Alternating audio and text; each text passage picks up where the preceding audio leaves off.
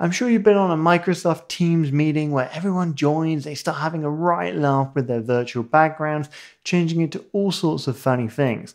And then somebody joined from their iPhone and they're trying to change it as well. They want to be part of it.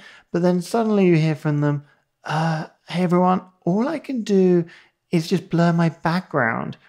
And they were disappointed because they couldn't do virtual backgrounds. But now from your iOS device, you can change your background to something fun or something personal. So let's jump in and have a look. So I'm here in Microsoft Teams on my iPhone. And what I'm going to do is join this meeting here. So show me the magic, show me the virtual backgrounds. I'm going to go ahead and hit join.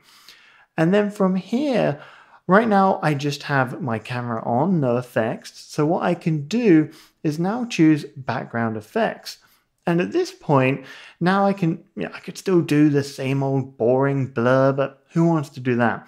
Now I could choose things like bubbles, I could be in a classroom. Maybe I want to be in this cool scene here, this sci-fi scene, whatever it is. You can go and change this. You could also hit the plus and add a custom one. We'll look at that in a moment.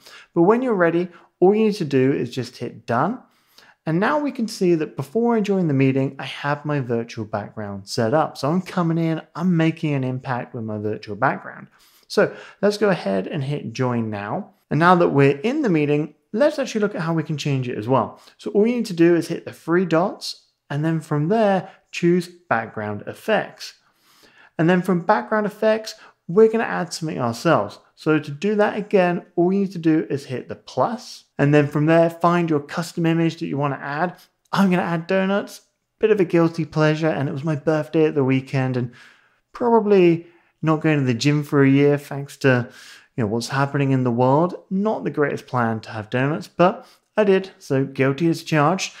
So now what I'm going to do is just select my donuts, and then what you can see is instantly it's showing me what that's going to look like. So I've got donuts galore behind me, really happy with that. So if I'm happy, all I need to do is just hit done, and now that's changed within the meeting for me. And it is worth noting, if I, for example, just came out of this meeting and then I joined it again, like let's say you join another meeting later on, you can see that it's already saved that background for me. I don't have to choose my donuts every time. It's going to just remember what I last had. So that's it for today. Hopefully you've enjoyed this video looking at how to change your virtual backgrounds on your iPhones.